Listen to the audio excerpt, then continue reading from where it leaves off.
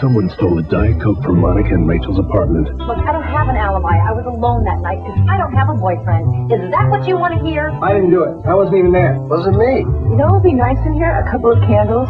Ooh, potpourri. Look, I didn't take it. All right, it was me. I also sold me the gun when I was 7, and I cheated on my first boyfriend. How much of this do you need? If Rachel is on the bottle capper game piece, you've just won a trip for two to see a live filming of Friends. No, you place your night.